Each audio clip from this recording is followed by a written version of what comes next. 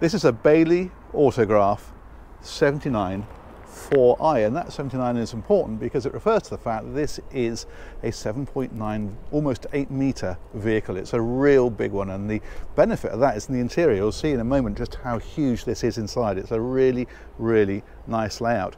It's based on the Peugeot chassis. It's got the 165 horsepower engine.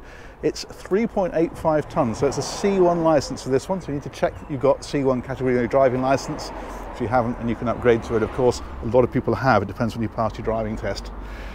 But yeah, a big chunky vehicle, load of space in this one. I'll show you a couple of things on the outside before we go in. This one here is a huge storage area that goes right across the whole vehicle like that. So a load of space for your deck chairs or your, I don't know, inflatable paddle boards, whatever else you like to take with you.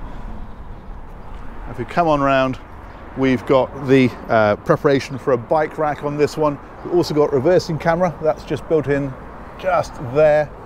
If we come around here, I like the funky rear lights on this one as well, it looks really smart. We've got the awning, as you can see, all the way along. And this one here, that just takes us back into that area we're just looking at. So it's a pass-through, it goes right across the entire vehicle, like so. Anyway, it's the interior I am keen to show you on this one because it's really, really smart. LPG tanks live in here.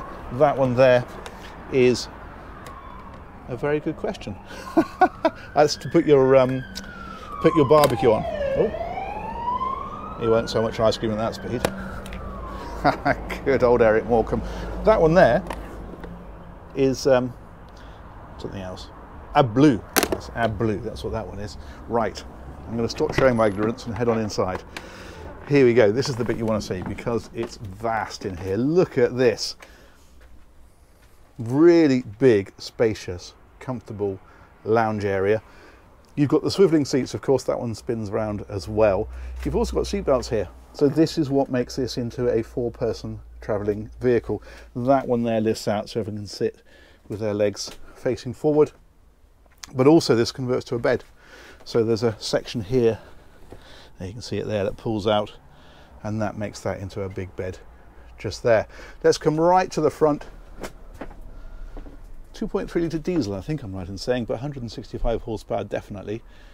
And yeah, manual gearbox, all the usual bits and pieces you would expect.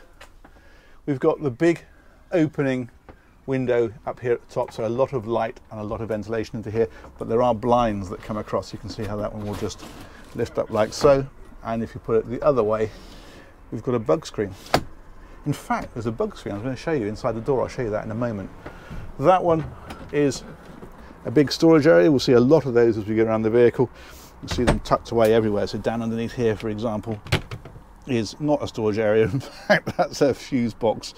But anyway, there are nonetheless plenty of them. TV mounts onto here, again with the opening skylights, again with the blinds that come across like this. More storage on this side.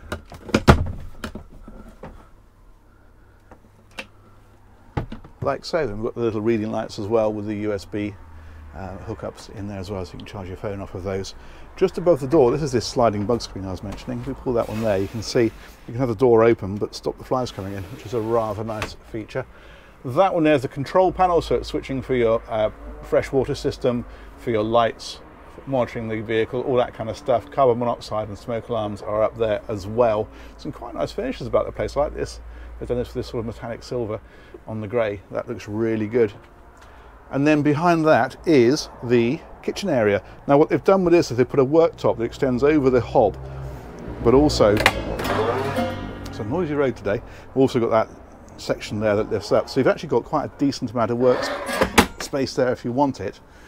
Microwave is built in here as well. We've got power sockets as well for your kettle and your toaster and that kind of stuff. If we come all the way along here then, again with the storage everywhere. All these windows open and they all again have the blinds that come up. This is what I was saying about the hob. What they've done with this actually is they've given it 3 gas hobs and 1 electric hob. So if you're plugged into 240 volt power on a site, for example, it means that you can use that hob there without using any of your gas, which is rather good. And talking of gas, there's an Audi wet heating system in this one. So rather than the warm air blowing system that you often get, this is a proper central heating system. So there's radiators about the place. There's one here, for example, but they're also in underneath areas like the seating and the bed and that kind of stuff. So a lot of very subtle and very indirect heating. It's much nicer than having the warm air blasting out. Just much more of a home from home experience. And talking of a home from home experience, how about a completely separate bedroom? Look at this. That actually closes off and clips back so that when you're on a slope, it doesn't slide open. But at the minute we've not got it clipped, so that will slide. But yeah, you've actually got a completely separate bedroom at the back of the vehicle. That is fantastic. You can spend a lot of time in this. More clever features going on here. This bed gives you a load of floor space here, and you can see it get all the way around it. That, I think I'm right in saying, is one of the radiator outlets, for example. But you notice that the mattress goes back and then up, and that's because if you are particularly tall, you can extend this bed out. You lose a little bit of floor space inevitably, but you get a longer bed. So it gives you the perfect ability to compromise. If you don't need that length, you can have more floor space. If you do need the length, well then fine, still got floor space, a little bit less of it, but you have got the full length bed.